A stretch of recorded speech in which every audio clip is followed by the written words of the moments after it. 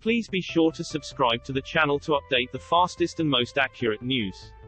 Hello everyone, welcome back to my Journalism of the Heart news channel. The story for today is Home and Away star Mat Stevenson has revealed he was drugged and raped when he was 18 years old in a shocking new Channel 7 documentary.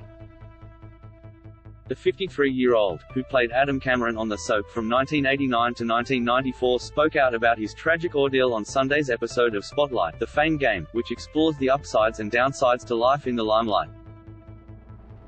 Mat said he wanted to discuss what had happened in light of the death of his co-star and friend Diada Brummer, who died in July 2021 at age 45 following a struggle with his mental health.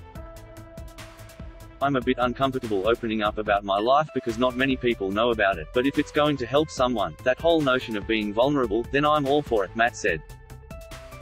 "I was basically drugged and raped and dragged into a spa and thought I was going to drown, and then woke up naked somewhere. I was 18, and then I won my role in Neighbours the next day. I was a pretty fit guy back then too, but when you're paralyzed there's nothing you can do." Mat said that at the time he suppressed what had happened and suffered in silence. "It came out in toxic behaviors," Mat said of the suppression. "So drinking, gambling." He said that after leaving Home and Away. "He basically wanted to find the bottom as quickly as I could, and I got there pretty quickly. When you're backing slow racehorses and drinking a lot, they're two vices that'll get you where you want to go pretty quickly.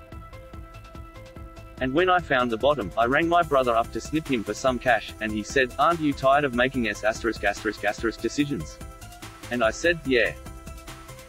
I am, mate, I think I am.'" Mat, who is father to transgender rights activist Grace Hyland, says he has a bloody good life now and that his greatest role is being a dad.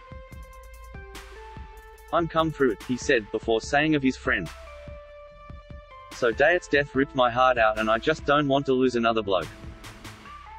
Diada was found dead inside the home he shared with his parents in July 2021, after police were asked to perform a welfare check on the actor-turned-window washer. The 45-year-old had stepped away from the spotlight and ran a commercial window cleaning business which he referred to as his Plan B career. He had played Shane Parrish on Home and Away between 1992 and 1996. Through tears, Mat continued, "So, if you're suffering, reach out is the message. Yep, that's the message. For confidential support call the Lifeline 24-hour crisis support on 13-1114. That is all for today news. Please make sure to leave your comment and subscribe the channel below for more news update. Thank you for watching.